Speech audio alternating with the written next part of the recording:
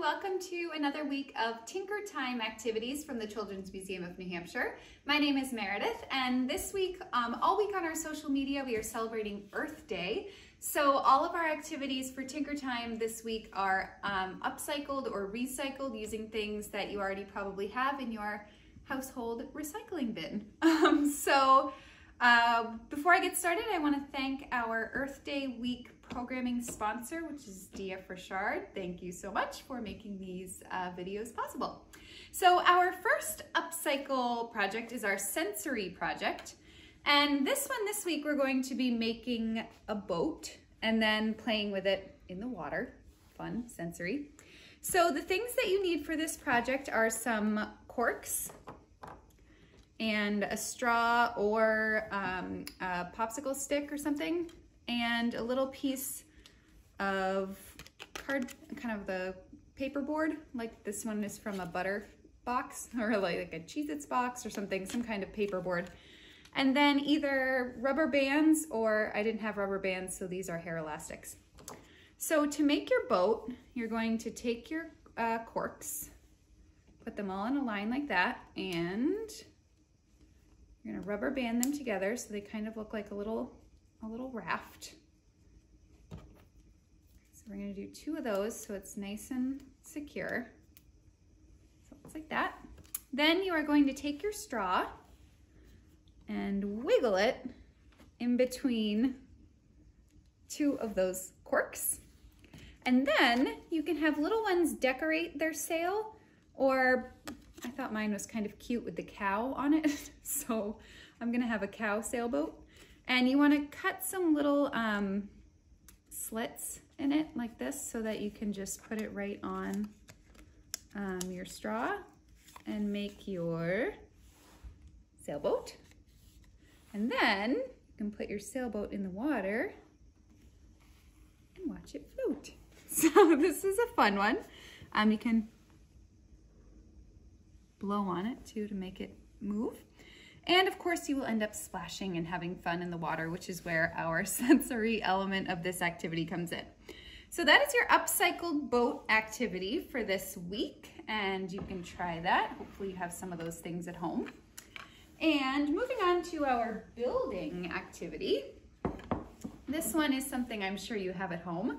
What I did for this one is I cut up an egg carton into these little sections, and I then colored them. You could color them or paint them, which might be kind of fun. And it was kind of a unique, actually sensory experience to color an egg carton instead of just paper. So you can color a whole bunch of these or paint them. And then they are fun for building. So you can do like a little pyramid. You could make little bridges with these. You could hide things under them, move them around. And you could make as many of these as you wanted. I just did a few to give you an example. So that is some upcycled building using egg cartons that you can try this week. And let's see what's next. For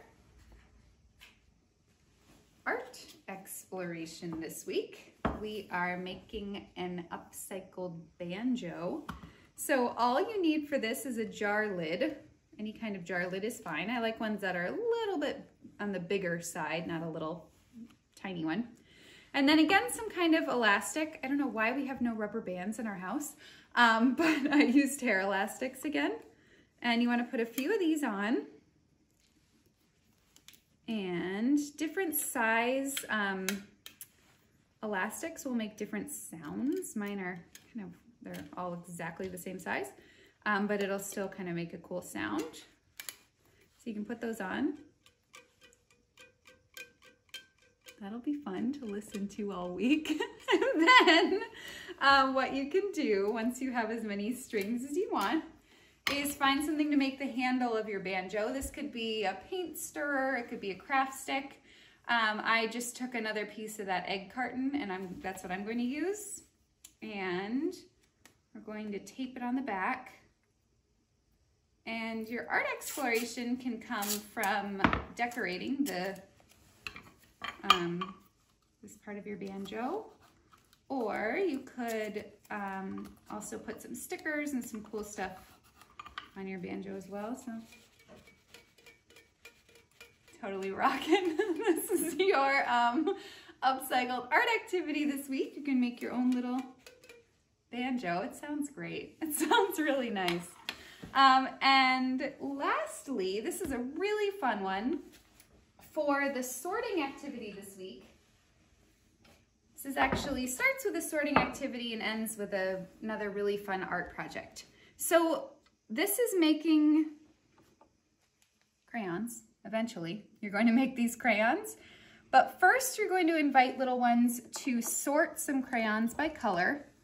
So you want to put them in a muffin tin that you've put these little muffin tin liners in. You could also use silicone molds. I know a lot of people have those, so those are fine to use as well. So you're going to sort crayons until they're, I would want a few more, but until they're about halfway filled in this muffin tin. If you have a mini muffin tin, obviously you won't need as many. And once you've sorted all your colors, then you can stick these in the oven at 250 degrees.